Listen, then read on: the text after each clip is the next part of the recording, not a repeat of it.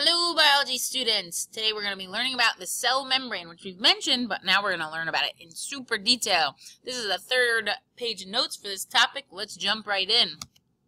So, when we're talking about the cell membrane, we have to remember what the cell membrane's major job or function was.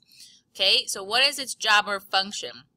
Well, we have a fancy word for the job we used to talk about, which was to decide what can come in and out, and we call that selectively permeable. Try saying that, selectively permeable. And that's a new vocab word. This job means that the cell membrane only allows some materials to enter or exit through its cell membrane. It acts like a guard. It only picks some that can come in and out. So it selects, and permeable means allows things through. Selects what it allows through. There is a word that means the same exact thing that sadly you also need to know, and that is semi-permeable, which means somewhat permeable. Somewhat lets things in. So two new vocab words to highlight or make in a different color, and it's just about letting certain things in and out. If I make the animation go, which things can go through? These little ninja stars that actually represent water. And what about these big structures? Were they allowed to get through? Let's look at one more time. No, they weren't getting through. So the cell membrane's deciding that only some select things can go through. Somewhat things can go through. All right, let's keep going. The next thing is we're going to learn about this structure that is part of the cell membrane, and it's called a phospholipid. It is this weird looking thing that looks like kind of a bobby pin or a hair clip with two tails. We call this a phospholipid, which has two parts to it, phospho and lipid. Phospho sounds kind of familiar, right? Something related to ATP. Sounds like the word phosphate, okay? Lipid, we learned before, lipid means fat. It's one of our macromolecule categories. And we're going to really break it up into those two parts. So let's learn about it. This part, which is circular, is our phosphate. When we were drawing ATP, were phosphates circular? Yes, same exact thing, phosphate. And then these bottom things are called lipids. Sometimes we call them lipid tails. All right, so this structure is the major structure that makes up the parts of the cell membrane. So, if we look at the cell membrane, we actually can look at this picture. We can see these phosphates and tails that are lipid, and we see that there's one going up this way, and there's one that's going in the opposite direction, and they're in a big long line. So big long line of them with the phosphate heads on the top, and some where the phosphate heads are on the bottom, with the tails facing inwards. We call this double layer a phospholipid bilayer, because the prefix bi means two, and the cell membrane is made of this. So I would draw a representative picture where you can see the head and the tails, and where the tails are facing each other inwards and the heads are on the outside. And you need to draw the picture. Why? Because really, this head layer, the phosphate part, is considered to be polar. We've learned about the word polar. Polar is related to what other molecule we've recently been learning? Water. All right, and a synonym for the word polar is hydrophilic, which has this prefix hydro for water. Philic means loving, so we call this phosphate water loving. And what is it near? If we look at the picture, water. So make sure you draw water there and really write water loving on top of this new word hydrophilic. Phosphates like to be in the water. But what about these tails? Do they seem like they're drawn in the blue water? No. So what do we think about a word that could mean scared of stuff? What do we call someone who's scared of spiders or scared of heights? We call it a phobia.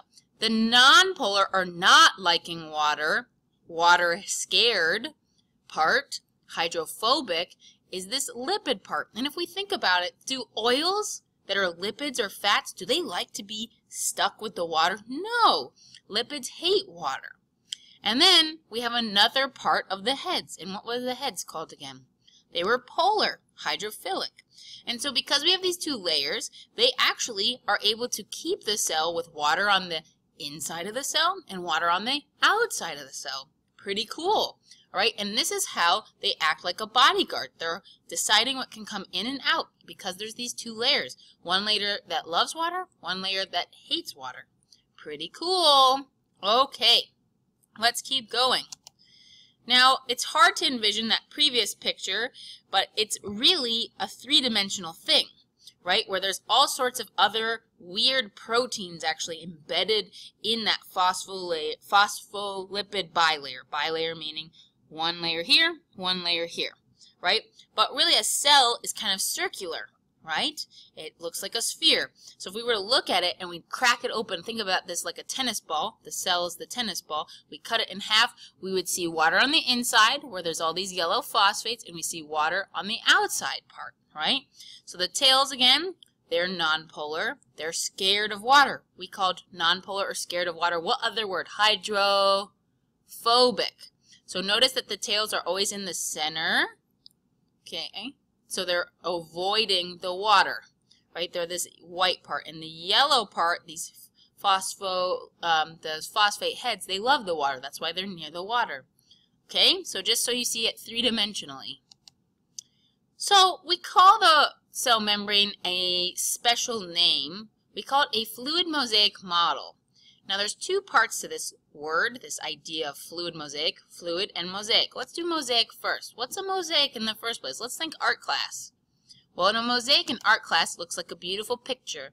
And the beautiful picture, to make it look like a rose, is it all one piece? No, there's lots of little pieces that make it up. And that is what a mosaic is, just like for the cell membrane. It has lots of parts that create something complex. And guess what? That's really what the cell membrane looks like. Before we were just looking at the phospholipids, those things that look like the bobby pins, but now we're adding in all these other things that are embedded into the bilayer, these blue things that are like proteins. Weird. Lots of complex stuff that we're now able to see in this picture. So it's a mosaic, lots of parts. And we call it fluid because, guess what? Like water, it's going to be able to move. I love this animation. It shows it moving. So guess what? The cell membrane, we can't think of it as super simple. We have to think about it as mosaic, complex with many parts. We can't think about it as just standing there and not doing anything.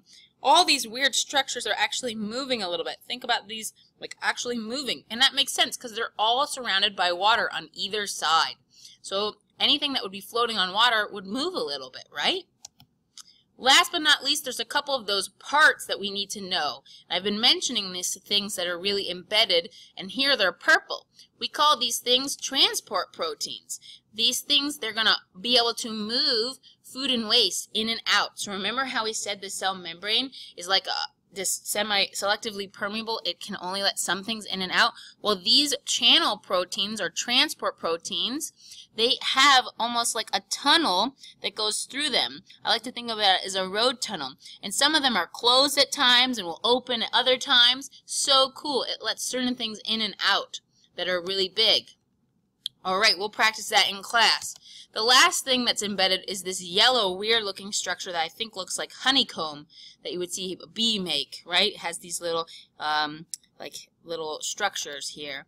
And those are between the phospholipid molecules. They actually allow for both stability at times and fluidity at other times because they're embedded. So when they're embedded, it might restrict some of the movement that we saw that was fluid, right? And sometimes, because they're there, it actually will allow the cell membrane to move a little bit more. So we think of cholesterol usually as a bad thing in our diet, but a little bit of cholesterol is actually pretty important to us, but not a ton. We don't want too much cholesterol because it'll clog our arteries. All right, you made it through the cell membrane. It was pretty complex. That's why we call it a fluid mosaic, and we will practice this weird structure in class. Good job, guys.